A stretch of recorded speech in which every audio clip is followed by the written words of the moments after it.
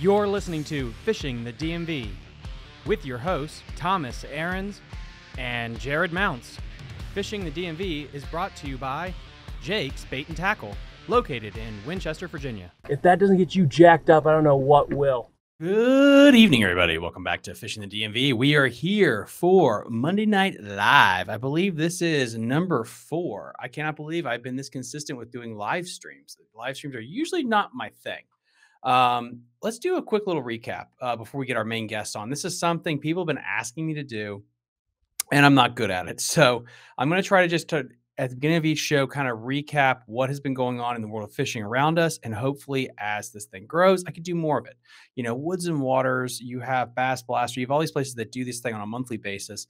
But what's nice is because of how quickly I can get this information out there, hopefully I can give like weekend scores and updates pretty quick.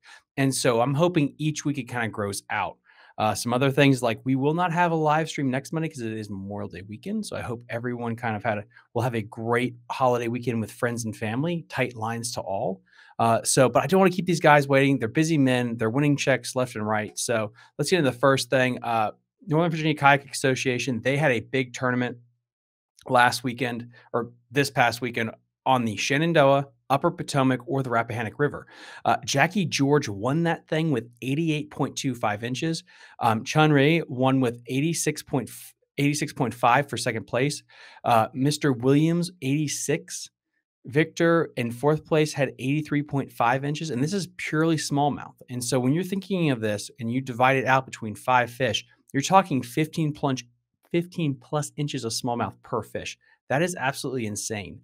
And a lot of these guys fish the Upper Potomac and the Shenandoah River. And so that really shows you that there are 15-inch smallmouth filling out a full 5-fish bag on that river. And it's so nice to hear that we're getting back to the way things were before that massive fish kill, which is really, really cool. The other thing is Susquehanna Tackle had their first, I believe it's called like the Summer Slam on the Upper Bay. And they had a really good turnout with that with Michael Centaur. He won with 19.57 pounds on the Upper Bay this past weekend, which is that's about the norm, honestly, for the Upper Bay right now. But the crazy thing is the drop-offs. When you get down to like 15th place, it's like 10 pounds. And I've talked about that, I think, on the last live stream where I went down the statistics for all the BFLs. And it's like the Chesapeake almost has this 1-year class of fish, and they're all like completely adults, a lot of 5 and 6 pounders, but you don't have a lot of 12 inches. You don't have a lot of dinks. Whereas like the Potomac is extremely healthy, in my opinion, because you can still catch 12 to 13 pounds, like way down the pay scale. So I think that's just a very interesting look at how the Chesapeake Bay health-wise is doing. And then another series that I'm going to follow, I actually reached out to them to get them on the show.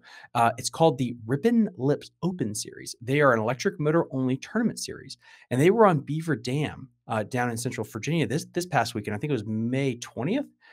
42 boats. Bubba West and Jerry Jenkins won with 20 pounds, 76 ounces out of an electric motor only lake. And that is something I really do want to eventually touch on more so, is the fact that Virginia has so many trolling motor only lakes. And if you actually pimped out a John boat, you have access to a lot of cool areas and you can fish tournaments still. So hopefully we'll get that in there. And then guys, if you're a tournament organization and you want me to kind of give a shout out to you on a live stream, just to kind of like recap a tournament trail, I would love to. When the Potomac teams and the Battle of the Borders have their tournaments, I'll just do the same thing. It's super quick, but that way everyone has this for their radio podcast pleasure. Now the next two guys that I have on, one of them doesn't need any introductions because he's my co-host. And we're going to talk about how their season's gone right now with the Shenandoah Valley Bass Association. I'm just going to bring him in. So first off, we have Jared, man, the myth, the legend, my co-host, Fishing the DMV. How are you doing tonight, sir? Sure. And then we have his partner in crime, I guess the guy that also brings the boat, Brian Brown. Sir, I finally got you on the show. This is awesome. So, I mean, just to kind of kick things off, this year you guys are fishing the Shenandoah Valley Association, correct? Yes, correct. Yeah. So, yeah, I mean, talk to us about that. This is a series that you guys have all your meetings at Jake's Bait and Tackle. Yeah, and just a little disclaimer too. I mean, we're kind of like that blind squirrel. We don't claim to be great. We'll find a nut every now and again. We've been top 4 but we're not consistent. Like we'll go from last to middle. We might win one, and then we're back down to the middle or last. And so we're all over the place. We're all over the place. We're not consistent. It is funny. I had somebody comment last week. I had Matt Streichel, SB Fishing, Hunter. He has a great little channel too, and Phil's Tackle Box. He makes custom swim baits. I got like, well, why are you having these guys on when they didn't do well? And a quote I had, I'm dating myself. My parents got me for my birthday a VHS tape Outlander. Wow. Fast behaviors. I know. I was young. VHS. VHS. Yeah, like, young kids are gonna have to Google that. Like VHS. What the heck is he talking about? See, that's why I got these guys on tonight because they know what I'm talking about. And he had that quote from Sherlock Holmes, which is like, once you eliminate what is false, whatever is left must be true. And that's freaking Al Linder. And his point is, you can learn something in all situations because you got to pull away what's not working, and then whatever's left is what you got to do. And so, if you have somebody on that didn't win, that doesn't mean they don't have knowledge. They know what they don't do, what they did. Learn from them what they did wrong. And it's the same thing with a winner where you can learn what they did correct. And so just because you have somebody on, guys, just because like they didn't win $100,000 doesn't mean you can't get in their mind about their approach and what they did right and what they did wrong throughout the day. So I just wanted to put that out there for my live streaming audience. And there's a lot of truth to that. That's like, Lake Anna, for example, we've had success there in the past, but recently, last couple of years, it's been kicking our tail. And we've been terrible. We haven't done anything there for, I don't know, 6 or 7 tournaments. But I like our approach. Our confidence in that discipline. And I also like how, and guys, they actually did win a tournament. Don't worry. This is not just them hating themselves for an hour. We're going to go through the whole season here. But I did want to give a little bit of love to your organization as well. How long have you been a part of this club? I think this is year number 7. Because I bought my boat in 2016. And I think we joined that year. Isn't that right, Jared? Yeah, it sounds about right. One thing Brian always talked about too, which I think is important, and we went through this too. Like we jumped in and we had no idea. We fished before, but we're like, man, we don't even know if we don't know where we stand. We don't know if we can compete. Like it's kind of, you just don't know. You're getting a lot of good sticks, and we'd never fished before, tournaments, and so we got in not knowing, and it's just a great group of guys. I mean, it's a great club to get in, whether you have experience or not. It's just a club that you can get in and really learn a lot. I mean, I've learned a lot. It's taken to us a lot of different waters that I hadn't otherwise fished. And so anybody out there is thinking about it, it's a great club to join. Yeah, the camaraderie of this club is definitely one of the things that I enjoy the most. It's more than just the fishing. It's the camaraderie. The guys really make you feel comfortable. There's not a bunch of egos. It's overall from top to bottom, it's a really good club to fish. And the thing for me was it allowed me to kind of force me to fish these bodies of water that typically I probably would not. If I left it up to me, I may not have fished some of these bodies of water. But when they hand you a schedule and then you go and you fish, and that's really helped me to kind of branch out. How long have you guys been fishing together? Depends how far back you go. Brian and I went to Shepherd together, and I remember going down wading at on the Potomac River behind Shepherdstown. Yeah, some walleye and bass, and we hunted and fished together. So we're at cousins. So we've grown up together.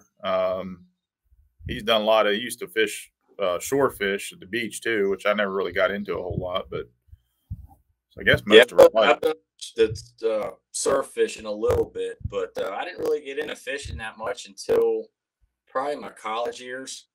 I didn't hunt at all until my roommates in college got me into hunting, and then I tell you, it was really when Jake's Bait and Tackle opened up that I really kind of took it to another level. And because before that, it was just fishing ponds, and then I got a john boat. I had a 15-foot john boat with a little 9 horsepower outboard on the back, and I had that for probably 8 or 9 years, and then went from that to the boat that I have now. And that's a good point too. That like what he just said, I think he's got a really nice Ranger bass boat, and I'm sure he's going to talk to it later. But when you look at that, he didn't start with that. Like he just said, guys, he literally started off for 8 or 9 years in a john boat that he decked out with a trolling motor, or had a little outboard on the back and trolling motor. But 8 or 9 years like that, and he saved up his money, and so he didn't start off with the boat that he's got now. How many times, Jared, have we complained when we've done episodes together or I rant about like, why the hell are boats a mortgage payment on a house? Right. It makes no damn sense. And granted, they are pretty. They're awesome. I would love one. If you would like to give me one for free, I will take it. But it should not be a mortgage payment at this point. $100,000 is insane. I mean, it really is. So I understand the trepidation about waiting to get that boat. But you got it. And then that was 3 years ago? 4 years ago? 2016. Damn, it's been longer than I thought. Wow. Yeah. I mean, just in a blink of an eye, you know, the warranty's all gone. The 5-year warranty on the motor's gone. And it's just like, wow. You know, you buy it and you think, oh, I'm going to have this warranty for a while. And next thing you know, it's like, you know, it's going on. It'll be this coming October, will be 7 years since I bought it. And it seems like yesterday when I got it. And yeah, it's a lot of money. But the other thing, too, is you can't put a price on happiness.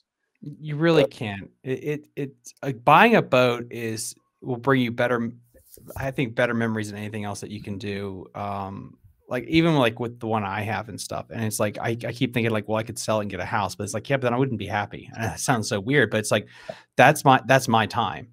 And it's like, you're always going to work. And that was such a thing. Even my wife says like, you're always going to end up working, like, but you got to find a way to find some happiness. And I kind of like tying that into, you've had that boat 7 years. So have you guys been partners then for 7 years? Yeah. Yeah. We bought the boat, or I bought the boat, and then we joined the club that year, and we've been fishing it ever since, which is hard. We've been in this club because I remember the very first tournament, Jared's just like, well, how do you want to, what's your expectations? And I said, just don't finish last. That's all I cared about was don't get embarrassed and don't finish last. And then it didn't take long to realize that, you know, we don't have the experience, but, you know, we do know something, and you know, we can compete on certain days, and there's other days doesn't appear that way, but we're going to get to these. We got Brian Henry. My first question is, how did y'all do in the Shenandoah Valley Catfish Association tournament on the Potomac River? We won the catfish tournament. We're smoking them. Get the net. Like, it's a good one. Hands down, we thought it was a catfish tournament, so we went straight across into Mattawoman. And I think our first 4 fish we caught were all catfish. And I think all 4, we didn't weigh them, but if I had to estimate, I'd say 55 to 60 pounds is what the 4 fish weighed. And we finally just said, we got to get the hell away from this area. That's freaking awesome. Dang. Yeah. I mean, at least you had something to tug on your line. And then, guys, we're definitely going to get to that Potomac tournament. We're going to keep this kind of, I know some people comment like I'm a little too scatterbrained. I'll keep it a little bit more organized tonight because there is a cool storyline through here about the success you had this year and how it built. And part of it was you guys as a team and you being able to work together. And then you also have a boat and you need all that to come together. And then you need a place to practice, which is Lake Holiday. And that is so interesting because, Jared, you know, we talked about this as soon as you guys had the success this year and how much that tied in to possibly how you did. And did you immediately start fishing Lake Holiday when you got the boat, or? They're talking to me? Either one. Yeah. Matter of fact, the funny story is I bought the boat and I ended up moving my living room wall 2 foot into the house in order to get my boat to fit. That is dedication. So when I bought the boat, I brought it home. I cut an 8-foot hole through the wall, backed the boat in, and right where once the garage door shut, I marked right where the prop was in the living room, marked it, and built a wall. Jared told me just don't worry about a wall, put curtains on both sides. But I told him put some lights up, like accent lights.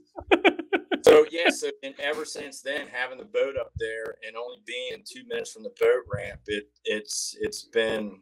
I think when you have a body of water that you have to drive a half hour, 45 minutes to get to, sometimes that will talk you out of going, versus knowing you could be on the lake and loaded up and on the lake within 20 minutes fishing. That definitely takes is a big deal as far as getting on the water. And for us, it's a deep, clear lake, so that's helped us at Lake Ann. It's helped us at it hadn't helped us with tidal water I mean, that's for damn sure. But being able to get on the lake and, you know, pitching docks and that type of thing, I think has really helped both of us. Is there a story here? Brian, you are savage tonight in the comment section. I might have to give you a prize for this. Is there any way we can block him? Possibly, depending on how this night goes. And so for our podcast listeners, Brian says, is that how the bat got into the house? Well, 3 weeks after moving in, I 1:30 in the morning, I had a bat fly into my bedroom, and it was chaos for about an hour and a half. And I didn't even have a Ranger. I had a John boat at that point. I went building suspense up.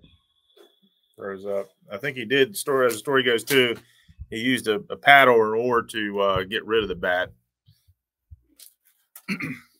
So how long, so then was that your first time really doing some tournament fishing then when he got the boat, or were you a co-angler before then? Yeah, no, that's really when we started. We joined, and once he got the boat, we felt like we could jump into these tournaments. Before that, we never really had fished competitively before that time. That's so crazy. And you guys generally feed off each other so well, because there are so many tournament partners that just fight like tooth and nail and do not jive well together. And it almost sometimes in some of these like tournament organizations that just go to like Lake Anna or the Potomac River or Smith Mountain Lake or whatever, it's like teen high school drama with co-anglers and stuff. Y'all have gelled well for a long time. Is that because you're related, or just because, yeah, you guys just vibe really well? I think it has a lot to do with it. Yeah, we are cousins, but we're also, we'll kick around ideas, and then we may not react to that idea. We'll kind of let it sit there and simmer. Like, we joke around because a lot of times we're like, you ready to go to another spot? And then it seems like every time we say it, we catch a fish. The next thing you know, we're there an hour later. We hadn't moved yet. But yeah, we'll kick back and forth. There's been several times down at the Chick that Jared, things are slow, and Jared would be just like, you want to head to the docks? And it'd be just like, I don't have a real reason why we shouldn't go to the docks, and we go. So yeah, we do bounce stuff back and forth and listen to each other, which I think is a huge benefit. And I'm usually on the trolling motor. I don't know, what are we, 60-40, Jared? All right, yeah. 70-30. I also try to keep in mind that if we're fishing docks, I could have a better position if I have the dock to myself, but if I cut him out on the back of the boat, that doesn't help, because you still need, there's two lines in the water at that time, and if I'm blocking him off, so I kind of keep that in mind too, because I do hear, times, people, I got backboated or whatever, and so I think you need to be open to remember who's on the back of the boat, and then also listen to it, communicate back and forth. So I think that is a big thing. It is tough too. Like, we go back and forth. The hot hand is always, it could be him, it could be me. And then I went through a long drought there, and I tell you, it works on your mind when you're not catching fish, and you want to contribute, and he's catching fish and I'm not, and it just really starts working on you. And you just have to continue to work through that. And then it might be 2 or 3 tournaments later, then you turn the corner, and then you start having success. And it's, when you can both put it together, obviously you're going to be dynamite. But it's just kind of feeding on each other too. And knowing it's kind of like a three-point shooter. If you got the hot hand, you're going to go with that. And I think we both have, a little bit different styles too. And that's one thing I think we also do well. Like, we're not trying, like, even if he's catching, like, I've tried, like, whether it be a shaky hit or whatever, I'm not always going to have success with what he's using. So I just stick with, maybe what I'm doing, or vice versa. And sometimes it works. I think we're very open-minded and flexible when we fish, and don't take it too serious. I've always heard said too, like, if you take it, competitive fishing, competitive anything can take the fun out of it. And if you take it too serious, and don't get me wrong, I mean, we get sideways sometimes, but you got to remember it's fishing, and you can't take it too serious. Yeah, that is true. I mean, you're out there, anybody who's a competitor who's played, I played college baseball, Jared played college baseball. And so there's that competitive nature. So you're out there and you got 8 hours to get 5 fish in the boat. When things aren't going well, it's not just, oh, well, out here having fun, and I do take it seriously. And but yeah, there are days out there where I remember 2 different days down the Chick where I had just a phenomenal day with the chatterbait. And Jared's on the back of the boat. He ties the same thing on, and he says, "I am trying to mimic everything you're doing," and could not get bit. And then there was another day where he was tearing it up on a spinnerbait, and I'm on the front of the boat trying to do the same thing. And so it's funny when Jared and I, whoever's got the hot hand on Saturday, usually the other guy ends up having a hot hand the very next day. Mm-hmm. We never get it together where we both have the hot hand the same day, it seems like. Or when you do, it's when you guys cash checks. Well, except for that first tournament down there at Smith Mountain, that was 100% all Jared. All 5. Oh, we're gonna get there. We are gonna get there. Yeah, I was just the net man. I mean, I would say I drove the boat, but we didn't really go that far, so I can't even say I drove the boat. So I was just the net man that day. I mean, that was a phenomenal day. You guys bring up something, and I do love like where we can go on these tangents. You guys have both played sports. I played baseball in college, and so you probably will get this better than a lot of people about yips. You get that weird block. It's whether it's a pitcher or whatever.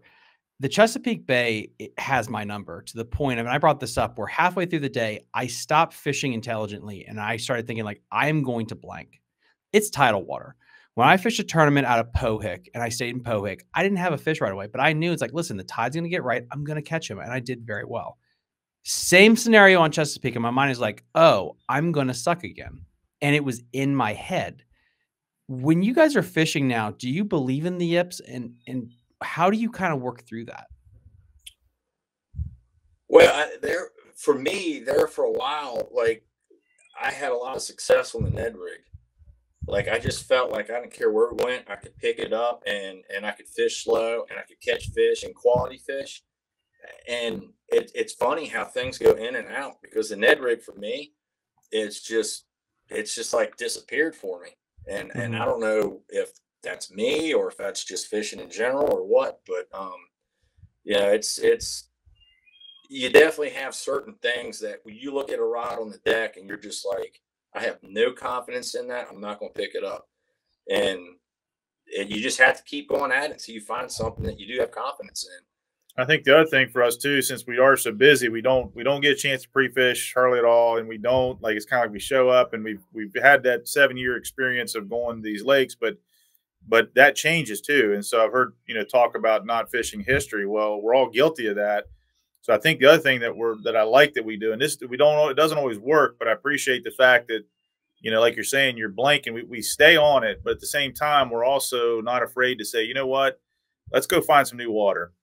And I can't tell you how many times, like, and it doesn't always work, but we'll find something new that will pay off later. And again, we may not cash a check, but we have found a new body of water, or learn to fish maybe offshore. Start, like right now, we're starting to pay attention more to contour lines and just kind of go off the grid a little bit and just, try to explore. And that's, tournament time is not the best time to do that, obviously, but we look at it as, you know what, we have nothing to lose, and it's not like we've got 20 pounds in the box right now. So let's go find something new. So let's go find some different water. And sometimes, like I say, that pays off.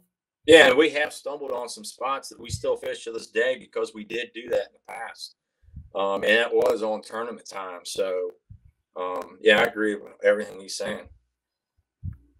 I mean, that's so interesting, because you're attacking it as a group, and I think that's so important. The difference when you are fishing as fishing a tournament by yourself and fishing it with a partner, and that is, here's the banana in the boat, Brian. Yeah, but I think this kind of ties in with what you're saying, Matt York. Matt, are you related to one of my students? Because I feel like I know a bunch of Yorks. But anyway, how do you get ready for a tournament if you cannot practice?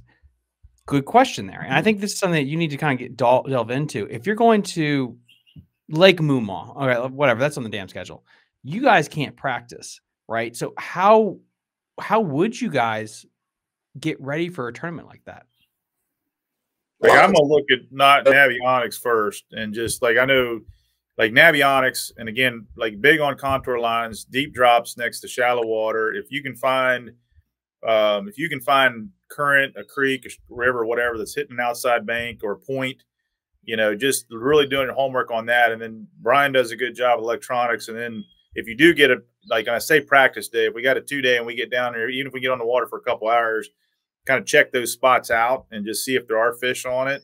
But Brian does the same thing. We're constantly looking at maps, and you can talk to that too, Brian.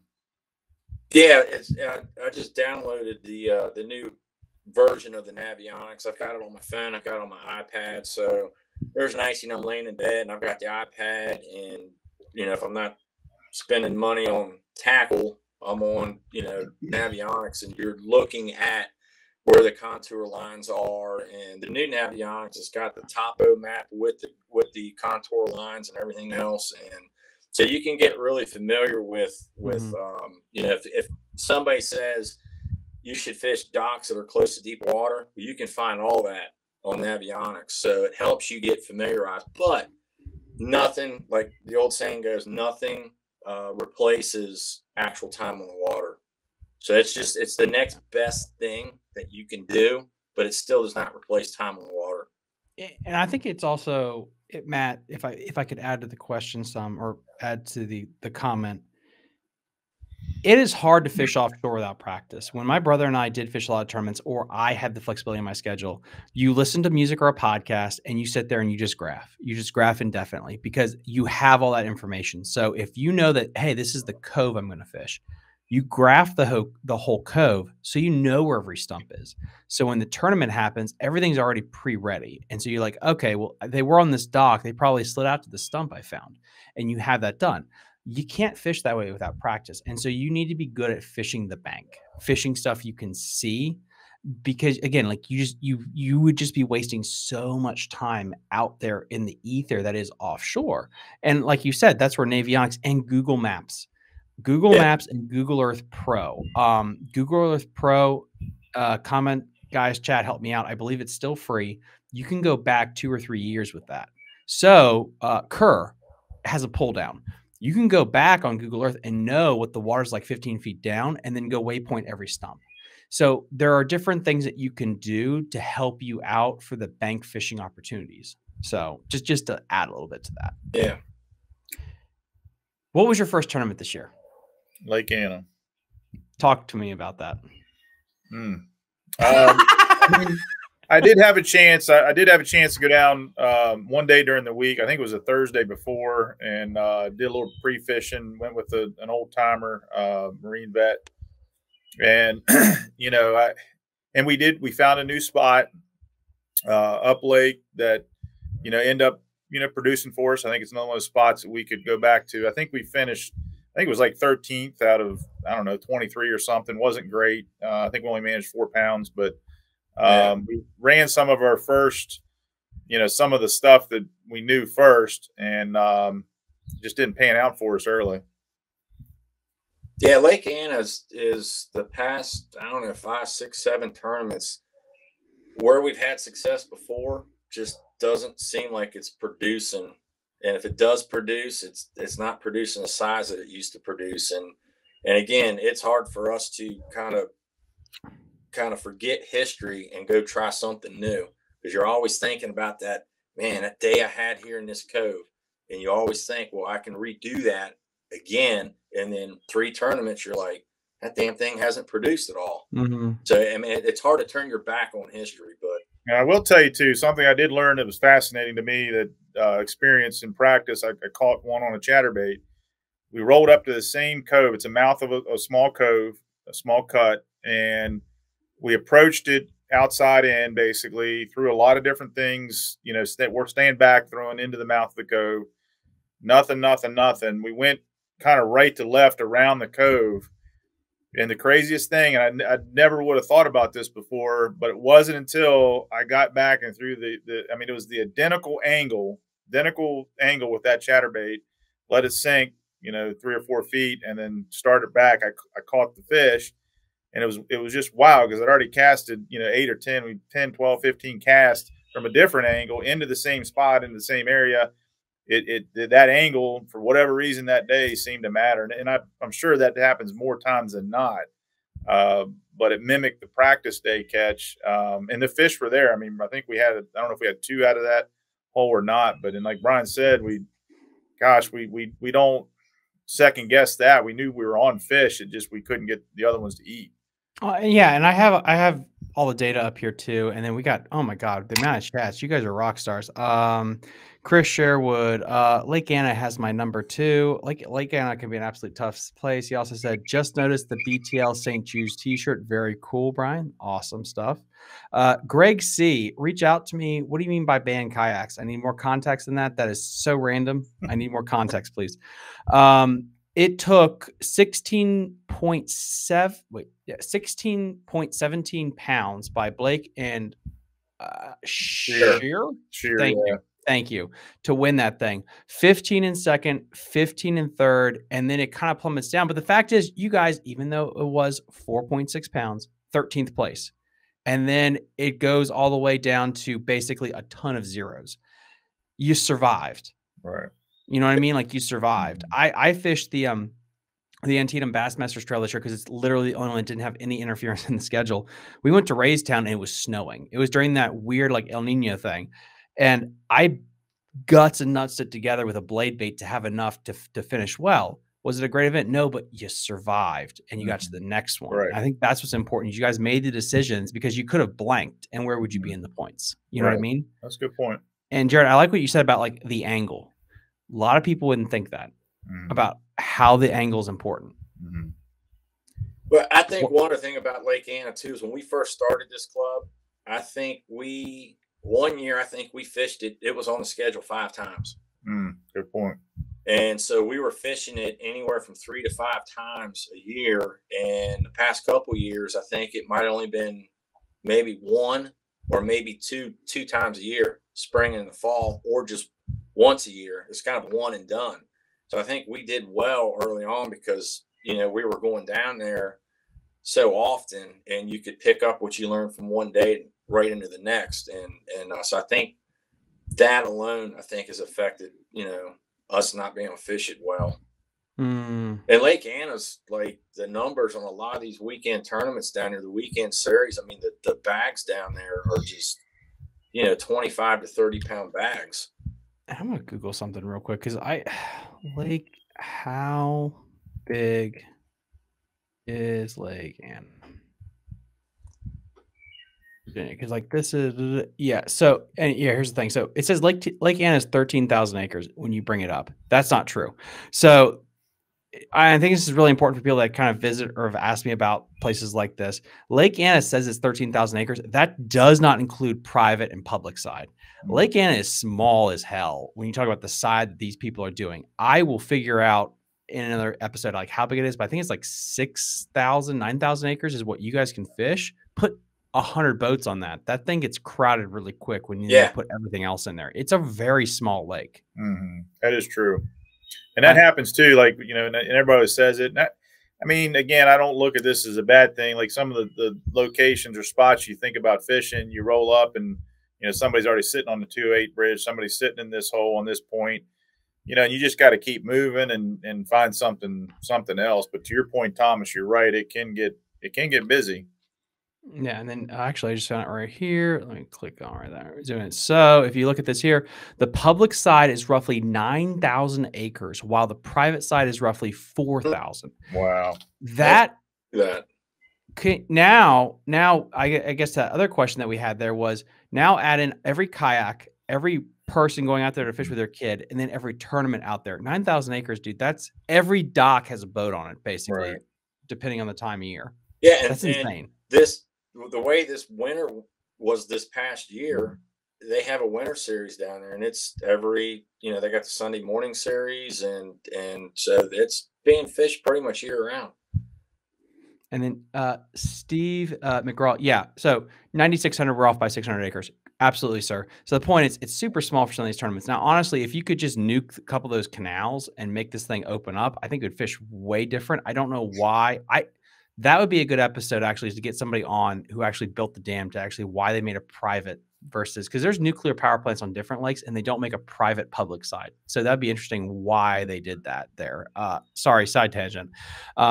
But you survived Lake Anna, and that's my point. Is it's a super pressured, super tight place to have a big boat tournament with an engine. What's the next event? I believe Chickahominy, right? 2-day chick. Because your schedule was stacked with like you guys were traveling all up and down Virginia. We had 2 months or 2 travel overnights in 1 month. It was Smith Mountain Lake and then the chick. Oh, okay. All right. Good point. So it was Lake Anna, then Smith? Then a 2-day at Smith. Okay. And then 2-day at the chick. Gotcha. Here we go. So we're going to set this thing up. So they had a 2-day at Smith. They have had good success on Smith before. Last year, and I apologize, I did not write this down in my notes. So if you guys could tell me, how did you guys do last year at Smith? I think it was a 3rd and a 4th, I think. Yeah. Yeah, 3rd and 4th.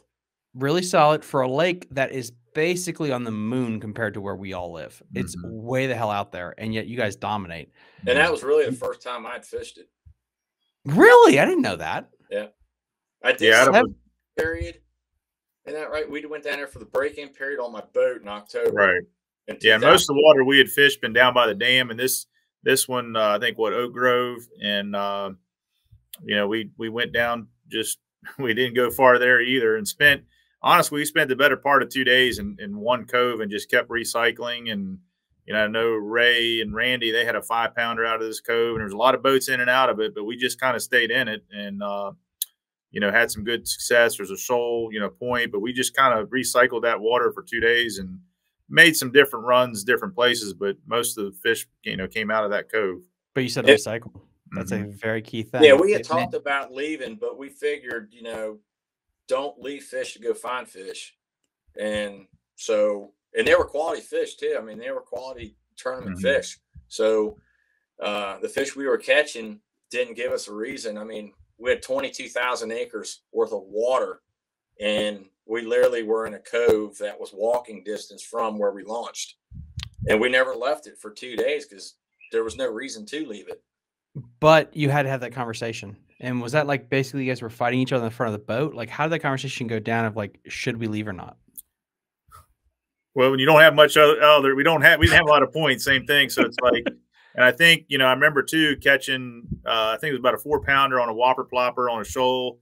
And what was crazy about that one too, is it had a jointed topwater bait that had one hook here and one hook down its side, and it's still eating that plopper, So again, I think I think about pressure and different things, and but those fish that thing still had treble hooks in its mouth and it's still eating, big old plopper. So, I think we had enough success. We had passed by a dock, we throw 2 or 3 baits in, but it'd be coming back through the second time, it would hit a top water, trying different things, but, fishing that same water. Now, whether or not the fish was there and didn't eat the first time, or it moved out from under the dock and was up feeding along the bank, I don't know. But it went to show that, you can just kind of stay in an area and keep catching fish. Yeah, I think that's the hardest thing I've realized too in my evolution as an angler is like you can sit in an area. I sat in Pohick and caught like 30 fish. When I was a kid, high school, college, I would have never done that. I would have been burning 200 gallons of petrol. Right. And it's so interesting when you realize like there's a lot of fish in these areas, like a lot. And we just think like once we hit a dock, clearly like this dock will never have a fish in it again. But the idea of like, no, there's something about this cove, there's something about this area, and you just got to milk it. And that is hard, I think, for young anglers to grasp sometimes. Well, and every time we thought about leaving, one of us would catch a fish, and we were like, all right, that kept us there for another 45 minutes. And then we thought about leaving again, and then we'd catch another one. And so that's usually how it happens. We'll say, yeah, let's go ahead and leave, but then we'll cast another 5 minutes before we actually leave. And then usually we end up catching one that keeps you there for a little bit longer. But yeah, it was a good cove, and it produced last year. It didn't produce this year. But it gets into this year. And then before, to kind of get caught up on some of these things, Steve McGraw, again, the private side is a cooling pond for the nuclear power plant. Steve, please message me. I'd like to get you on the show. I don't think that's all the reasons, because if you look at the property values also, the property values are like almost double on the private side. So I think there's also another incentive there to keep it private, quote unquote. Let's see. Scott Klein. What's up, guys? What's up, Scotty? See you too, bud. Let's see. Ooh, here we go. Here's a good question. Can you join as a co-angler, or do you need to know an angler? And I'm assuming it's to join the Shenandoah Valley Bass Association. Yeah, definitely. You know, and I don't know if it's too late now, but if you always come to those meetings, because there's boaters that are looking for co-anglers, so you don't have to have a boat. It's nice to know somebody if you can come with them, but if not, if you come to the meeting, or just let us know that you're interested. And there is some single guys out there, anglers. Sometimes they like fishing by themselves, but it doesn't hurt to ask. And to answer your question, yes, you can by all means join, and then kind of serve as a substitute also until you find that, you know, person that you want to partner up with. Perfect. I think we're all caught up. Change, and we'll save those questions for later. You get to this year. What has changed in your approach? You know you're going to go to Smith for 2 days. You had success in the past. Is your thought process we're just going to go to where we made cash last year and just live or die? Well, we had a practice day. We got down late, but we got on the water probably, what, Brian, 3 o'clock or something on Friday. Yeah, it was the weekend that they were calling for like 65-mile-an-hour winds, and that did happen, but it was actually, that was a tournament day, right? Yeah, that was tournament day. It rained on us in practice. By the time that happened, but the day before, it was just dreary, really raining, and we went out. And what did we fish? 2 hours? Yeah, a couple hours. But like you said earlier, Thomas, what was cool about that is, you know, it's kind of like we didn't find them shallow. Now, guys caught them shallow. So again, just understand I'm learning too, when you talk to guys, there's more than one way to catch a fish. And it's not to say that one way only catches fish, but we found out what wasn't working for us day one. And I was hearing a lot of, you know, dock talk from guys, and you're talking fishing 6, 7, 8 hours in practice, one fish, maybe 3 over 2 days. You know, it's kind of like, and then in my mind, I was kind of equated that to, and we did the same thing and didn't catch in practice. So it's kind of like, well, this is not working. So maybe we have to try something that, and chances are, I would say 8 out of 10 people are going to pound the banks, you know. And so let's try something different. In my mind, I was thinking that let's try something different that nobody else is doing, maybe. So basically, going into the next day, we had zero game plan. So basically, going in, we didn't know what we're going to do. We were going to go to the cove that we had success in and just see what would happen. Now, this year, we were, what, 3 weeks earlier? Mm-hmm. So the water temp there was some question whether it was spawn, post-spawn. And so I think the water was warmer last year when we were there, if my memory serves me correctly. And I'll say too, and going into this tournament, like Brian was saying, it was calling for 30 to 40 mile an hour consistent winds with 60 mile an hour gusts. And it was so bad, and I think there was 2 or 3 boats that didn't even come to the ramp.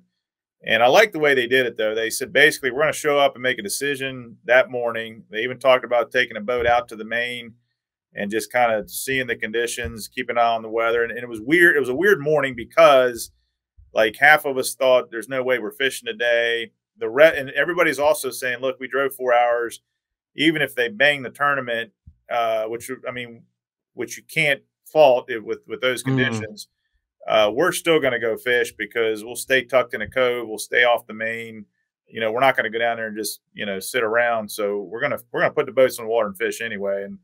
And so there was a lot of mixed feelings going into that day, whether you even going to fish mentally. And but we end up getting on the water, and it's a go. And they decide we're going to fish. We're going to get this thing started. So you blast off then? Well, so that's what's well. So they blasted, and like it was weird.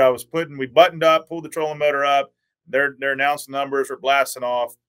And as I was putting my jacket on and zipping it up, and just before I sat down, I looked over Brian's shoulder, and there's a point, and I saw some top water action. I saw, you know, what appeared to be a bass hit the top, and I kind of looked at Brian, and we do this a lot, where like we'll just drop the trolling motor, like, you know, we won't go very far. We'll just drop the trolling motor and start fishing.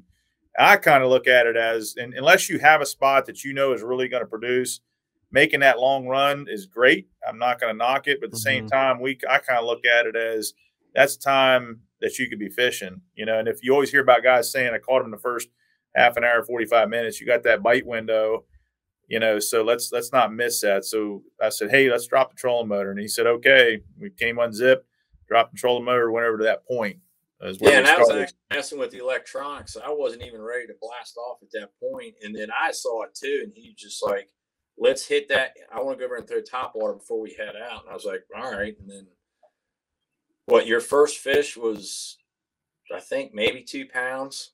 Yeah, it was only about 14 inches. Fish was 6'2", 620 or 623, I think. And then his third fish was 5 something. Well, let's slow down a little bit here. So a point is vague to a lot of people. Were you fishing up in the pea gravel, like right on the bank? Were you off of it? Like what do you mean by like, oh, there's a point here? So it's a secondary point too. It's not out on the main. It's back in the cove. And, you know, and what you find too is, and we've learned this up at Lake Holiday, you learn, I mean, most guys that fish know that point is going to go way out into the water. But depth of it too, the first one probably came in 20 foot of water. And then the second one, the big girl came in probably, it was 35 plus up to 40 to 50 foot of water. Now, obviously she wasn't on the bottom. She was suspended. And what's weird too, you talk about a game plan, like we didn't have that game plan going in. We had success. And then we started looking and seeing why we had success, and come to find out as I was saying earlier, the main creek channel comes down and hits that point, and it's well off the bank. And so you've got a creek channel, you got a lot of debris and stuff down in that creek channel. You got a lot of bait ball action going on. So it wasn't, you know, pea gravel. It was well off the point. And basically these fish were just kind of suspended out in a creek channel, eating bait fish. Interesting. Because like, how much of this, your mindset with this, had to do with Lake Holiday? A lot, I think. I think, you know, and I can talk to that just briefly. I struggle. I think most people struggle with that suspended bass. You know, you think 50 foot of water. How do you fish 50 foot of water? It's near impossible. But, you know, there's spy baits. There's different things. Underspin. Brian likes to underspin. You know, I had learned up at Lake Holiday, the mega bass, Okashira, I think it's called. You know, it's just a small little prop head, basically. And I put the mega bass haze dong, the 3-inch, right Hold here. on. I'll get you widescreen. Hold on. Let's go widescreen. There you go. Perfect. So this little haze dong on the back of it, on the back of this thing right here. How heavy? This, I think, is only a 16th. They have 2 sizes. I do like the lighter size, but this thing right here, I mean, there's no magic to it. I mean, it's as simple as it comes. But this thing, as it falls down through the water column, you can see right there the tail action and this little prop spinner on the front. It is just doing its thing. And I literally, I mean, Brian was like, what are you doing? I said, nothing. I throw it out. It was 8-pound test, little 6.6 combo spinning rod. And as that thing just falls through the water column, and what would happen, I would throw it out and I would just give a little bit of line, and I would hold the rod down by my side and give it about a 30-second count. And so what I've learned happens is this thing actually crosses their face. On the fall, it crosses their face, whatever depth they're suspended at. They usually eat it. And then when I do bring it back up, I start to jig it up. I feel it's heavy. They've eaten it. I just, you know, set the hook. And that 6-pounder, I mean, I thought it was a catfish. It was, I mean, I got a lighter action rod, but it stayed deep, stayed down. I told Brian, I was like, it's a catfish. He said 3 times the catfish. 3 times. I'm like, it's a catfish. There's no chance it's a bass. When it would get close, it would dig under. What's that? I said it didn't want to come up. It stayed down the whole time. I started questioning it, and then I caught a glimpse of it, and I said, no, that's not. It's not a catfish. He said it's bass, and that's when, you know, you stop breathing and but it's nothing magic to it. It's just, and it's, I don't know, it's just one of those do nothing baits that, you know, and to answer your question, yes, Lake Holiday, I've had success on it. At Lake Holiday, I've learned how to fish it, you know, for deeper fish, suspended fish, and it just so happened to work that day. See, and I've fished Lake Frederick and Lake Holiday, those 2 lakes primarily, and there's not much shallow water. It drops off quick. So if you want to be successful there, you have to learn to fish deep water. And I think that's what's helped us is that we're not afraid to be in 35 foot of water and fish that kind of depth. Where some guys are like, it's got to be shallow. They can't, it's kind of like a mental block that you can't fish, deep water. So, but we can do both. I prefer deep water. I prefer offshore, but I'll fish, shallow as well too. This is another good point. Do you guys have forward-facing sonar or live scope? Yeah. You did all this without that technology. Mm-hmm. And I think it's funny because like people are like, well, you can't do it. And it's like, it's nice to have, but it doesn't mean you need it or you can't fish the style. I got to figure out what I have now before I could take that jump. I've got the HDS3. I've got the down imaging, the side imaging. And what we found where he was catching his fish was off that offshore point that was down 35 feet. There was also standing timber there. And I could clearly see that on the graph. So that's why we just kind of hung right around where that standing timber was. And for you guys, like I finally found it on his Facebook. Let me get this up here. I think it's this slouch. My God, that's a watermelon. 6 pounds, right? Oh. Yeah, 620. What was the net job on that thing like? Was there a lot of cussing and praying? I pretty much hold my breath until it gets in the boat. The cussing came a little later. Yeah, we'll tell you the cussing does come later. Brian's the net man. I struggle. I couldn't without forward-facing sonar. Like, the fact is that you're off a point, you see him suspended, and you drop. That is such a very specific technique to be able to do that and have success with it. And that you had the confidence to yeet that out there and do that is impressive because that is a slaunch of a Well, fish. and you look at that bait he just showed you, and that little thing caught in 2 casts caught 11 pounds. Really? Fish after that was five something. Probably not 10 minutes later. Yeah. Yeah. It eats again. And I think, and I was telling Brian too, and it is true, and I've had them choke it, but they usually, when they eat that thing too, it's always right here. I mean, it catches them right there in the top of that mouth, that lip. And every one of them sound hook set. Yep. And it doesn't take much. And then the other thing too was like, you can slow roll it, but once it went down to its steepest point and I start bringing it up, like take up my slack, I bring it up, I just yo-yo it. I mean, there's not a right or wrong way to fish it, but I'm letting it get that drop down and then bringing it up and then just kind of yo-yoing it back to the boat as it comes. And so, again, you could slow roll it, but I think for me, when I think about suspended bass, are they at 12 foot, 15, 20? And I think by letting it cross their face, whether it be up or down, and you'll feel it get heavy, and it's on. Usually it's not much of a hook set. I think I got guys also, I think this other fish, let me get that up here. So these are both, so that's your 6 and your 5 right there? Correct. Yeah. Was this in the same area too then? When you meant back-to-back casts, you meant like basically like right in the same area. Yeah, same area, probably within, I think, maybe 5 or 10 minutes of each other. Yeah, fished, I don't know, it's probably what, a 75-yard stretch. Yeah. There where we were seeing the timber. Yeah. And it was all offshore. It was nowhere near a dock, nowhere near the bank. Dude, that's freaking awesome. Whoop, I messed up there clicking too much.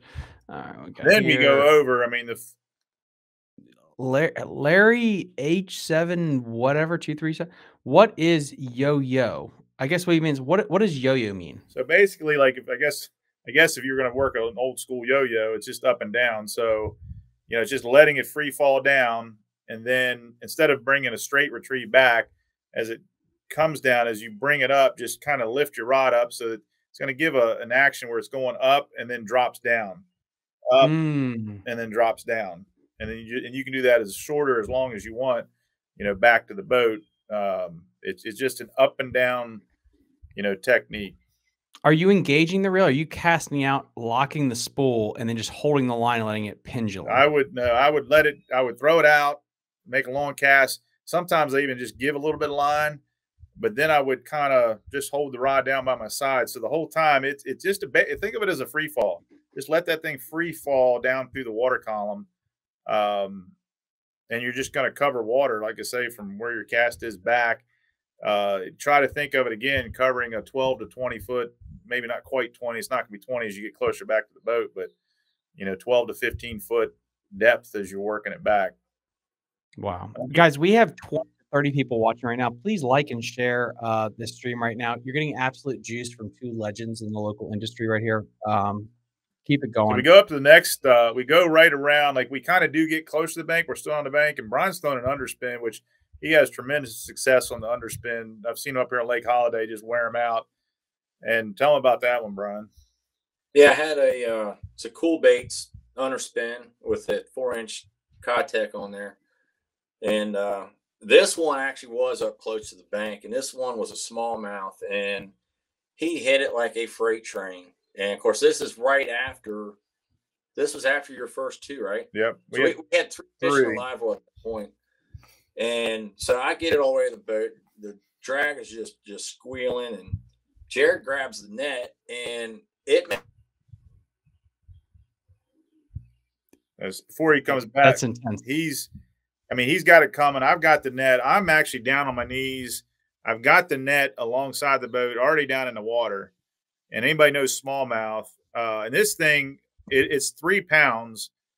No, I'm sorry, it's a 4-pound smallmouth, because we catch a 3-pounder the next day. And he asked me, he was like, "What do you think?" I said, "I know for a fact it was a 4-pounder. There's no doubt in my mind. It was a pound heavier or more than that one." So he gets it in. More up about that. I think he was probably more pissed versus being excited about the 6-pounder, because it's hours later. And he's just like, "Man, I'm sorry." I don't know how many times he said, "I'm sorry." So then we're going back in, and we had 17 pounds, and he's just like, "Man, I'm sorry." And I'm like, "What? I think we're going to do pretty good." And he's just like, "That fish would have put us over 20 pounds. And I was hoping it didn't cost us. But to finish the story, the fish comes in. It's coming in hard towards the boat. I lift the net up. I swear to goodness, the fish is in the net coming towards the boat. And all in one motion, it turns around 180, and its belly is, as I'm trying to lift it up, the belly is belly walking on top of the water. It gets outside the net before I can get it out of the water and comes unbuttoned. I mean, it is. Yeah. Oh, actually, I still had him on until he got about, 10 feet away from the net. And then when he changed direction, lure went flying, and I was just like, "Oh my gosh." I was sick. And he said, he was like, "That fish was on crack." I mean, everything happened so quick. And if you know smallmouth, that's how they are anyway. And so, I mean, I'm beating myself up, because I'm like, "Way to go, net man. You got one job, get that in the boat." And it's just like, but I mean, it wasn't like I knocked it off or anything. I didn't hit his line. It's just a matter of it wasn't coming in the boat. That's just fishing them, and that stuff's going to happen. Yeah. No, it really is. And I think that's so funny. Like, a lot of people, you caught 2 nice fish off the bat. And to me, I think the mental side of things are just so fascinating, where if you catch your kicker right off the bat, you got to be thinking like, "Oh shit, all we got to do is fill this out, and we're going to be cashing a check." Did you ever have that point after those 2, and this is a 2-parter. 1, stressing to fill out a limit. 2, we are going to at least cash a check today? I didn't think about cashing a check, because Smith Mountain Lake. I mean, you might need to, obviously, again, having that nice kicker, that doesn't hurt. But I think we continue to catch fish. So it wasn't, you just keep fishing. I don't think I don't know about you, Brian, but I didn't really think about it. Our train of thought is, if he and I are catching them like this, then probably half the club's catching them like this. So you don't get too excited. That's too negative, man. Come on. Now we did get, I'm pretty sure we had our limit fairly. It was probably, I don't know. When did we catch our 5th one? I know we left that. We did finally leave that area for a little bit, and I don't know if we went into that cove we talked about earlier, and we made a couple laps around, but it didn't seem to be producing. So we fished the point and then made a lap around, and we came back. But then you had one that you need to tell that story too. The one you marked, and that was deep also. But so we had 3. That was, I think it was on day 2. Well, you're right. So I don't know what for. Fish 4 and 5. I can't recall. It might have been towards the end of the day. Mm-hmm.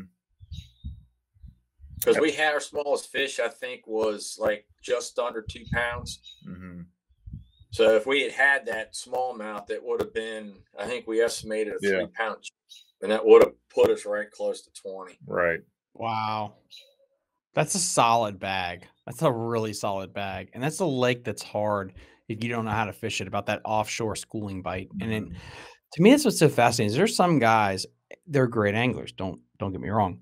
They're river rats. And there's a reason like that's Right. you understand that as a logo for them, because if it's dirty in 2 inches of water, you can't beat them. But if it's clear and they're schooling, they're like, this is the moon. I don't know what to do. And the fact is that you grew up in an area that in general, it promotes river rats. And yet you guys buck the trend. You guys get to deep, clear water. You're like, yeah, I'm going to double down. This is where we're going to pay our mortgages on this lake. And that's insane. Yeah, I think it is always trying to like now. I mean, the thing he's talking about title and stuff, it's grass. Like we're trying to learn, you know, different ways to fish, and so that, you know, because it is always changing, and so that if something's not working, we feel comfortable enough we can try something different, Yes, and still catch fish, because that's the way fishing is. And just like he said, from day to day, it's going to change. And if you don't have, you know, several different ways to catch fish, then, you know, and again, we're not consistent. So in saying that, like, but we're still working on our trade. We're still working to try to improve on maybe what we don't do well, or how we can, you know, fish, whether it be the offshore or grass. Well, what's funny about that is we've been fishing together for like 7 years now, and just this past Potomac tournament, he admitted, he's like, man, I hate fishing grass. I never knew that. You know, I always thought he because I don't mind fishing pads and grass, and he's like, man, I hate fishing grass. I hate fishing grass. And I was like, really? Didn't know that about you.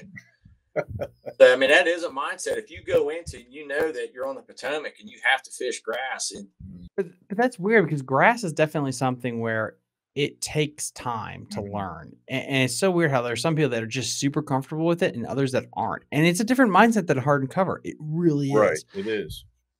And there are some people that like, and I've had so many people, and again, this is where like having this show is so amazing, where you can like interview different types of people. And there are some that they look at hardcover and like you move to one place to another, whereas grass is like you sit.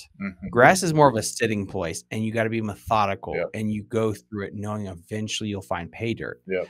And that is so fascinating to me, where you have these two different dynamics, but you have that on the boat. And I mean, continue talking about that. Yeah, I think, you know, and it's so, you know, and then let's go to day two. Like, you know, we go out and we have that success, but we come in day two knowing it could be totally different. Try, you know, almost fish the same pattern. It's not as producing as well. So we said, let's go around, and we go back to our cove, but we don't like what we're seeing in. So we found kind of another point, different though. It's not as deep, but it is a rocky point. And I don't think we caught him there last year, Brian. We caught him closer to the dock, but not off where we were. And we found a school of fish between the docks. Last year, deep into the cove. They hadn't moved up into the cove at this point. I think we realized that there's no need to go up into these coves. We need to stay out towards the main lake of these coves. And that's what we did. And Brian started having success. I mean, he hooked a couple right off the back, a couple smallmouth, and really got it started, you know, for us day two on that point. And I think we picked maybe 3 up. I think I had 1 and you had 2. Yeah. So it was a different style of fishing. So I guess my point is, you know, day 1 was kind of deeper suspended bass. Day 2, we went to more of a kind of a hard bottom, like you were saying, Thomas, point with smallmouth on it. And so just, you know, mixing it up a little bit, doing something a little different. And we caught fish. Again, it wasn't first place fish, but we were still able to get 4th at the end of the day. But you're playing with house money, and that's 2 guys, and making sure that we didn't like just roll over it. They won that tournament, which really put them up high, Angler of the Year points going into the second day of the tournament, because even though they were down there for 2 days, it wasn't like a one tournament over 2 days. It was 2 separate tournaments. So they win the day 1 tournament, puts them in really good standings because they've only fished 2 tournaments at this point, Lake Anna and then Smith. They go into day 2 of the Smith Mountain Lake tournament. This will be the 3rd tournament of the year. You're playing with house money now. You're relaxed. which is why I think it also helped you going into day 2, because yeah, it's like, okay, you won, you did your thing. And I think that's got to be good going into your mindset of you're fishing relaxed and clean. Yeah, going back to last year, after the first day this year, that was 3 tournaments in a row that we, finished in the top 5.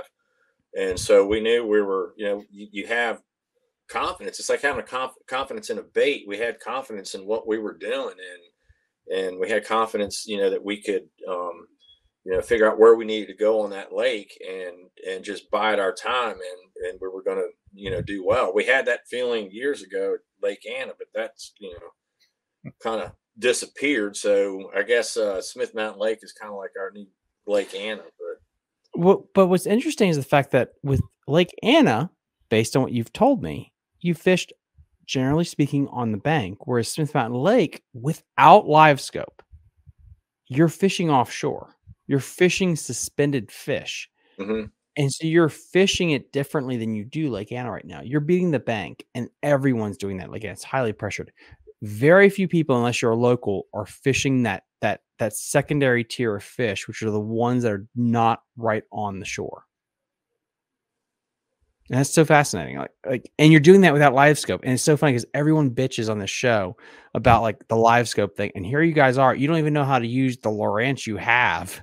And you're out there smoking fish that are in the middle of nowhere. It's like, people don't appreciate, like, you can do this stuff. And I do think some of it, I still believe in right place at right time. And so I can't, you can't, there's some people flip out like, what do you mean to have a plan? Like, it's, well, and you hear people, even the pros say this too, I'm just going to go fishing. Right. So you can have a plan, and sometimes it works. I've heard Swindle say too, I wish I could have told you I had a perfect plan, and this, it doesn't happen that way sometimes. And so sometimes you do have to kind of maybe luck into it. But from that, figure it out. So day 2, going back to that along those same lines, it does kind of dry up. The bite dries up where we're at. I think we had 3 in the boat. We go back to our normal spot, and then Brian actually uses, and he's upgraded his electronics. He's now got 2 on the front, 2 different sizes, and you can talk to that, Brian, but we're able to look at down imaging and also the contour lines right up front.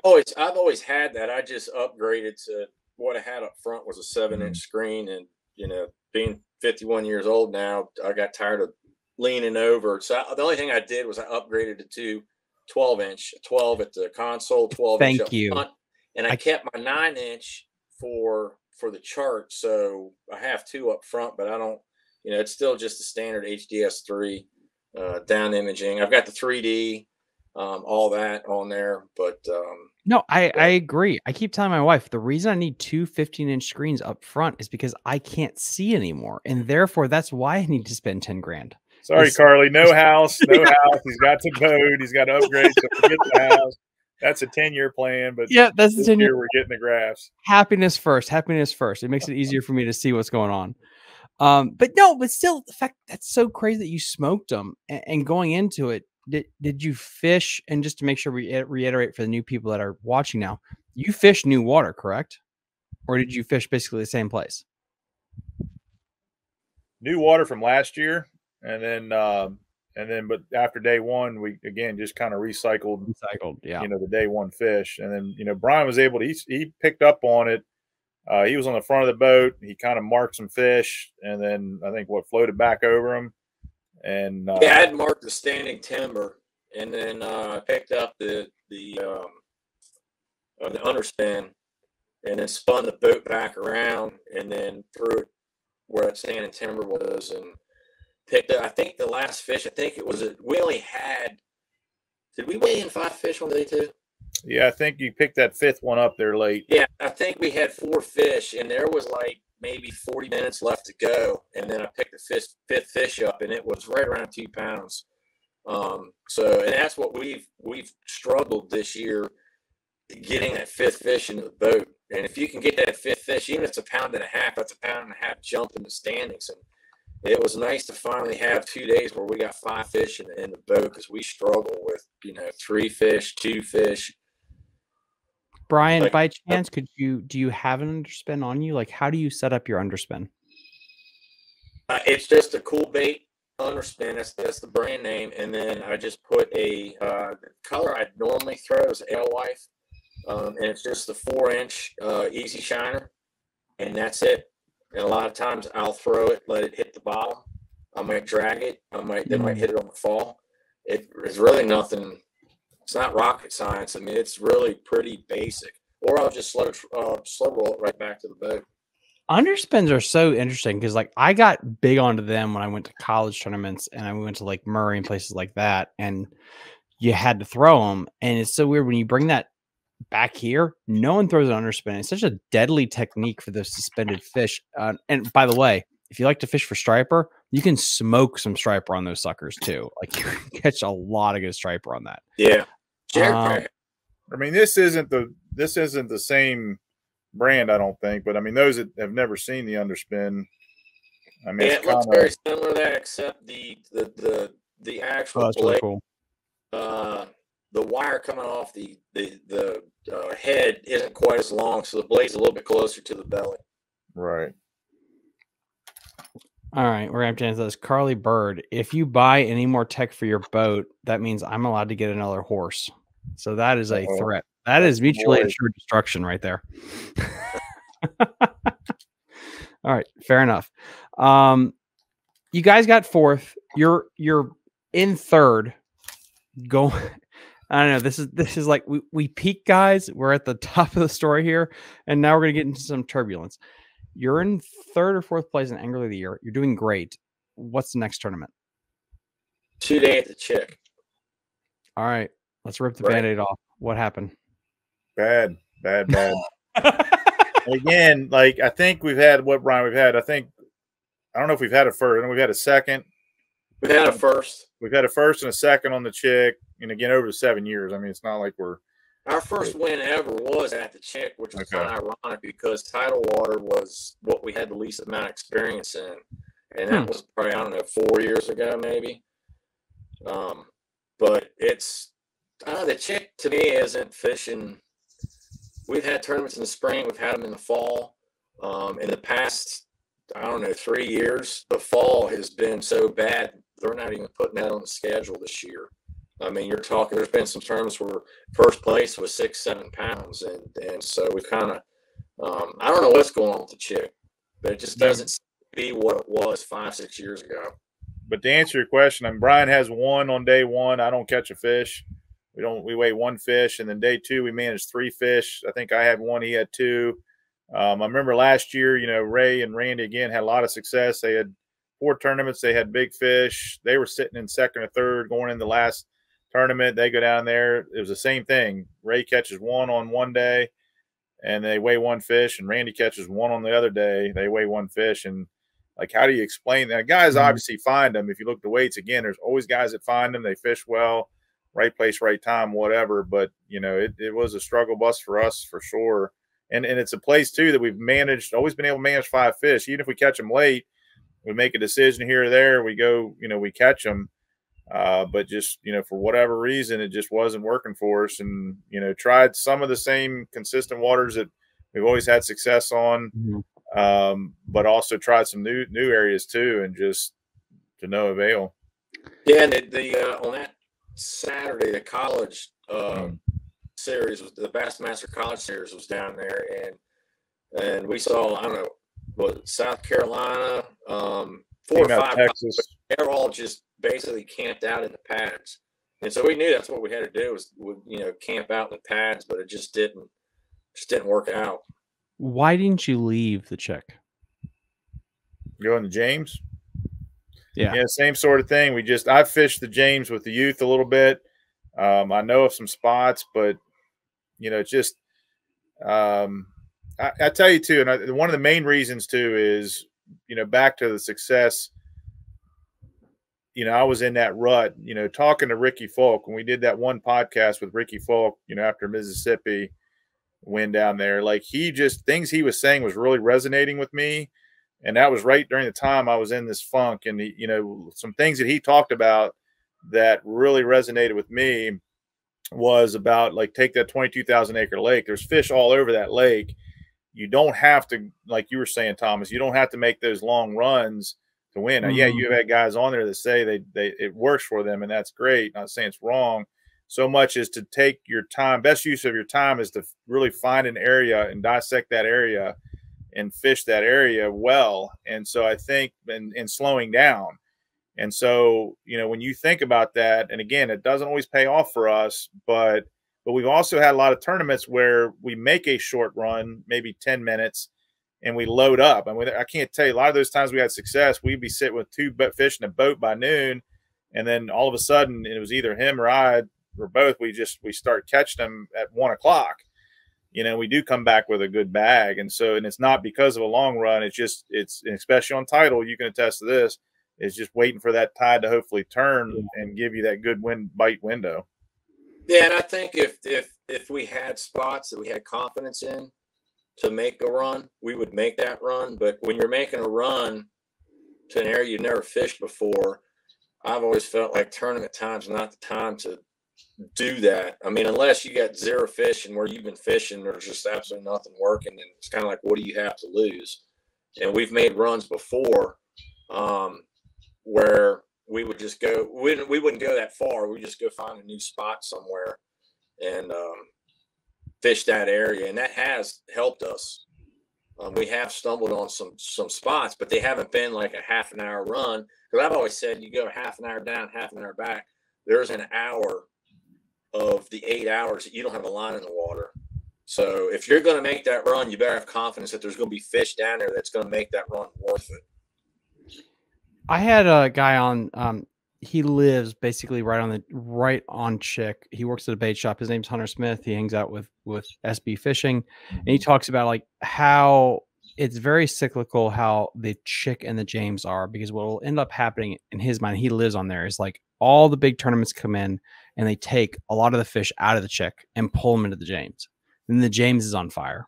Then everybody basically runs from the Chick and then takes and pulls all the fish from the James back into the Chick. And it basically repeats itself. And I feel like that's what's going on right now with the Chick, is it's in the cycle of, you had the Tackle Warehouse Invitational Tour there. You had the Bass Opens there. And all of them are based upriver. And you had so many anglers pulling fish out. And I think it's going to take some time for that basically to reset. And that's where I think knowing the whole river is so vitally important, that you can't just know the Chick in general to have basically perennial success there. But it's such an interesting like system down there. It's very cool. Then you had another tournament. Let's talk about that. Most recently on the Potomac, right? Yeah. You basically went from lake, tide. Yeah, and this tide, you know, Potomac, and, you know, again, because we don't make big runs, you know, predominantly we've been out of Occoquan and Aquia, and the last couple of years has been straight Aquia when we go to Potomac. And so, and again, we don't typically, we've run down to Potomac Creek, but we've never been, never gone into like Mattawoman and all these different areas that they, you know, you hear guys talk about. So going out of Lee Sylvania is where we went out of. That was new water for us. You know, you hear about it, you can look on a map. And so again, we're going in blind. We hadn't pre-fished. And so we make a decision to go to Mattawoman first, and the water was dirty. Now, and I'm saying this too, you know, second, you know, it's one of the top 3 places came out of Mattawoman. So it's not to say that those fish weren't there. Same thing. They were caught there. It just didn't work for us, and that's where all the catfish came from early on. Yeah, it worked for catfish. Yeah. So what was the change you made? We went up to Belmont Bay. We had fished that the last time. We used to fish.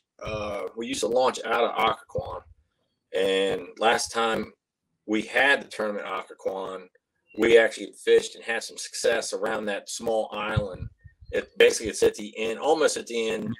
Actually, it's just beyond the no wake, the end of the no wake zone. And we had fished there, and we pulled up, and of course, it's like a parking lot. There's people everywhere, you know, fishing 50 foot apart. And so we said, well, there's got to be something, because not that many boats would be here.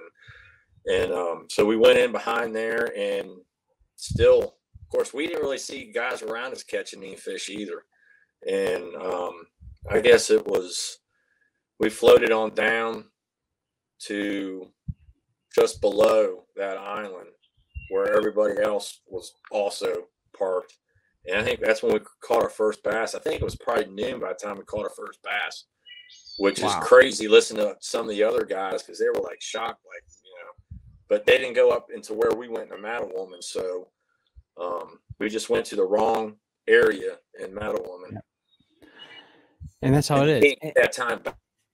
And that's so fascinating to me. Fascinating how different parts of the river turn on different times of the year. So example is usually when the first BFL happens on the river, Aquia is on fire. And usually mid-April, early April, Mattawoman is on fire. And then it's like after that, when you get into mid-May, Belmont is on fire. And it's so interesting, like how each section of the river has its moment. And look at the standings. The first ABA, the first tournaments of the year, a lot of them were won out of Mattawoman. And then you go back to like 3 weeks ago and everything was won out of Aquia. And then the BFL that just happened, I had Alex on, he won it out of Belmont Bay. And I just think that's so fascinating how you have this place. And it is, like you said, you could go to Mattawoman, but if it's the wrong time of year and that thing's not on fire, you're done. You're not catching anything. And that's where practice, and you can't, again, I say, you can't beat these river rats that fish the Potomac Team Series for the last 30 years. It's so hard to be consistent against them because they have the pulse check on that river. They really do. And I think, the thing too that I'm still learning, and again, that we walk away from, we're driving up the road, we're having conversations about, what we would do differently and things like that. And again, you have grass. Everybody knows there's grass there, but you still also have docks, you have wood, you have submerged wood, you have, so it's, I hear guys that, the grass wasn't their thing. So they stick with what works for them and they catch fish. Right. And so good fish. And so, again, it's that, trying to find out, we caught some fish on a hard bottom too. Brian found that it was kind of on a wind blowing thing, and he started catching them, and we caught a lot of fish, but it was a 15-inch slot. And so we had a lot, I think 14 3/4 or 14, and they were some chubby fish, but we had to throw them back. And so we wouldn't have placed, but we had fish, just wasn't the right fish. Brian Henry, that term was one out of quiet. Yeah. And Brian, if you're listening to the whole show, that kind of gets back to my whole point about like, you got to be on the right caliber of fish, because the week before Alex won the BFL out of Belmont, and then this was run out of Aquia. And I think it comes down to like, you got on the right school of fish. When you're dealing with these massive grass mats like you are, it literally is, you have to be in an area where they're pulling up. We're going to turn the table here. I want to ask Brian Henry a question. Oh boy. Brian Henry, I think he was on fire on the Potomac, and I think he, if I'm not mistaken, Brian, did he not catch he had three pounders or something crazy? 3 or 4? He had like his first 2 fish, I think, were like 3.5 and like a 3.2. Oh, snap. Started the day off. So Henry, now that you're on here, you got to spill the beans, bud. Let's see in the comment here, Mr. KVD. Oh, I gotta love these. Again, if you would like to come on the show at some point, Brian, again, like I've told everyone, the door's always open. If anyone wants to come on here, it's all doc talk until you put your words behind it and you actually come on the show. Actually, yeah, we got tons of chats we have to get through right now. Let's get right up here. Jeremy, Surratt, Jared, and Brian, what are your favorite baits to throw this time of year? So who wants to go first? Probably shaky head right now. I mean, I'll throw the underspin year round, but Cinco, shaky head. I like the flick shake also. So I like working the bottom. I used to crank a lot, but I've kind of gotten away from that. I've lost a lot of confidence in the chatterbait. Like I used to chatterbait a lot, but when push comes to shove, I like to fish the bottom. Yeah, I'm going to throw, I love a big TRD, Z-Man, big TRD, and a green pumpkin goby. Okay, all right, there I'm going to go with this, on the bottom, just fished on a Ned hook. That's from the bottom. I love throwing a spinnerbait, like Brian was saying. This is a CT custom spinnerbait. Huge shout out. Yeah, with a this color blade. Drawing a blank right now, copper blade. But like Brian said, I used to be a big chatterbait guy. I still throw it, but the spinnerbait's coming back to me. Yes. I love dragging a jig this time of year as well. But spinnerbait, like I say, a spinnerbait for a moving bait. And that's so interesting, like how that stuff goes basically into like these rotations where like when I fish the Potomac and everyone is just winding a chatterbait and you're like, is the chatterbait good because it literally does outfish everything else, or is it because if literally everyone throws it, of course people are going to say it's working because no one's throwing anything different? And I like how you see the spinnerbait's coming back, because I think the spinnerbait is going to come back too, because it's been off for like 5 to 10 years. It's been a long time. Camera, the spinnerbait's kind of taking a back seat. I agree. Right. But I think it's starting to reverse though. Yeah, I'd agree. No, I 100% agree with that. Let's see. The change up. Oh, here's a good one. Brandon Solis. What happened with the camera angles in your last episode? I think you're meaning the River Keeper episode. I had a camera die. And so that camera basically died on me. Right now, we only have one camera that's working consistently, which is the one that we have right now. I am saving up some money, so we'll get another one. But yeah, if it wasn't for Jenny at Jake's Bait and Tackle Hale, I was able to get the security camera footage, and I was able to like take time and tears to lip sync that to the audio to make it work. But besides that, we would have no episode. So again, I apologize for the bad video feed, but that's what happened. We basically got one camera right now. So Jenny, thank you so much. Let's see.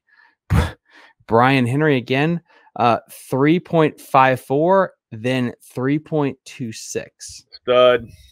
Stud muffin. Absolute stud muffin. Scott Fuller. Hey Thomas, great job on Monster Bass Podcast. Yes, I was. Yeah, if you guys don't know, I was invited on that show last week. That was a very unique opportunity. Thank you guys for having me on there. Yeah, I like the idea of a call-in show. I really do. It's a very unique opportunity to like have call-ins, and maybe we could do that at some point for here. That's cool. Let's see, got a couple more, but no. So then, what do you guys are thinking right now? Like with the rest of the season, what's next? So go back to Potomac on June 4th. I think it is a Sunday. Just get through the Potomac and get back to the lake. I'm actually looking forward to it, though, from the standpoint that now we've been there, done that. Like, it's not, and again, not saying we're going to do great, but it's like now we're going in, you know, having seen that water. Because, and like the question earlier, like you can only look at a map so much, and it's not until you get on the water. And then the other thing is conditions too. You know, what kind of conditions is it giving you? Is it pre or post front? You know, is it bluebird skies? Is the wind blowing? Like, just there's so many other factors that go into it that, you know I could do better at as well, just reading those factors. But yeah, Potomac next one day. Yeah, we learned a lot from that day too. So yeah, going forward. What is the next lake on the schedule? Gaston in September. That'll be a 2-day. Yeah, and I'm looking forward to that. We've been down there with the youth a good bit, so I feel like, you know, as far as, and again, I'm not saying we're going to do well or not, but at least I feel like I have some spots to fish. It won't be new water to us. Gaston is interesting, especially with the whole spotted bass situation, how clear it is, and the weights down there. I got to go down there with the SB crew a couple weeks ago, and they talked about how it's like taking like 12 to 15 pounds to win, and sometimes 20. The only time it takes 20 is if you find largemouth. If you don't find largemouth, the weights are extremely tight. And so I don't know, that'll be fun there in September too, as well. Let's get through these questions, and then we can kind of finish this thing off for the day. So let's see here. Jeremy Sutton again. When will Jared be back on the show? I want Jared back on the show. I have one camera right now. I'm saving up money. If you guys have told, like, a lot of this stuff has been remote lately. As soon as I buy another camera and I have it, we can do more shows in person again. And we'll be back to the regular thing. And I'll So, speak to that too. And Jared's super busy. He's never available. Like between helping with the youth and then the 10 tournaments that we do, and like it's in it. But again, hats off to Thomas. Thomas, you are knocking out content. Like, I mean, you're dropping 2 a week I'm now crazy. and doing these. I mean, it's I know it's a lot to edit, and so for it to be successful, you got to do what you're doing, and that's just continue to put. And you're getting some great people on. I mean, and that's the back to that question. I know you got more questions to get to, but you know, the other thing to do is watching these podcasts. I mean, I've watched the podcasts, other podcasts, and Brian, I know he's religious on podcasts. He's listening to podcasts every day. And so the knowledge you get from that. And the thing about Thomas is though, too, is it's local stuff. So you're going to hear from people that are fishing these bodies of water. And I've had conversations, Brian, like, hey man, Thomas just had this guy on that fishes, you know, the Chick, and is familiar with the Chick, grew up on the Chick and did well in Smith Mountain Lake. And it's just that information and knowledge, you know, you just can't beat that. I mean, and thank you so much for that. I mean, I really appreciate it. And I, to deflect, because I don't like talking about myself, you do volunteer a lot with high school youth organizations. And I really want you to talk about that, because I don't think that's brought up enough. Like, you are a captain, correct? And how do they need captains, or is there enough captains, or is that something that we should really get more people to volunteer for? Yeah. So right now, like our Frederick County Club, we're good. I think we dropped off last year. I think we only had like eight boats going. But you have a middle high school or elementary middle school division, junior division, then a high school 9 through 12.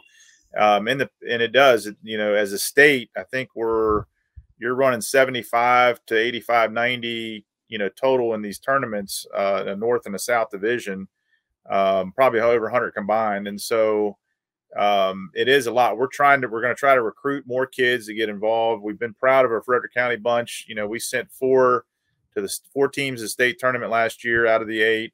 And of those 4, and again, I couldn't be more proud of our guys. And, you know, I have 2 kids on my boat, and they snuck into the state tournament on the Chick. They qualified on the Chickahominy awesome. Qualifiers.